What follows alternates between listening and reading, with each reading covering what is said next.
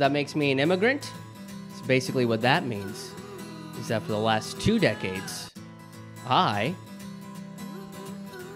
have been stealing all your jobs. So.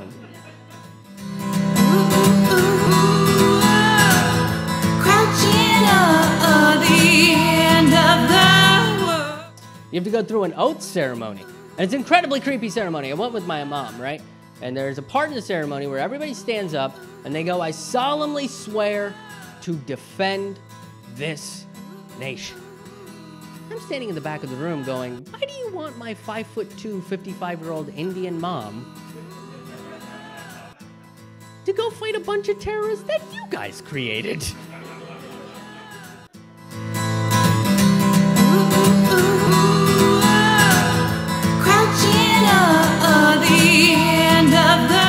The state of Indiana once elected an open Klansman as their governor.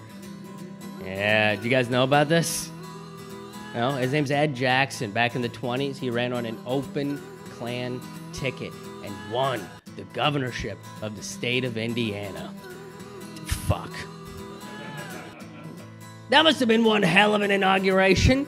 Probably the one and only inauguration done in all robes. There's no discourse in our society. It definitely doesn't teach you how to communicate with people that you disagree with. You know, go online with anybody that forms their opinions. Check out that comment section. It is a shit show of fire emojis and comments written in all caps. Alternating caps if you're dedicated to your hatred. The Arawaks, by the way, are the first Native Americans that Christopher Columbus met on the island. And I'm going to use that term very specifically. Met. Okay? You can't discover shit that's already there. If that is the case, then in 2009, I discovered the Grand Canyon. It is a beautiful hole, isn't it? Yeah, but I've been having a hell of a time convincing the state of Arizona to celebrate Christopher Columbus Day. They're just not adding it to the calendars.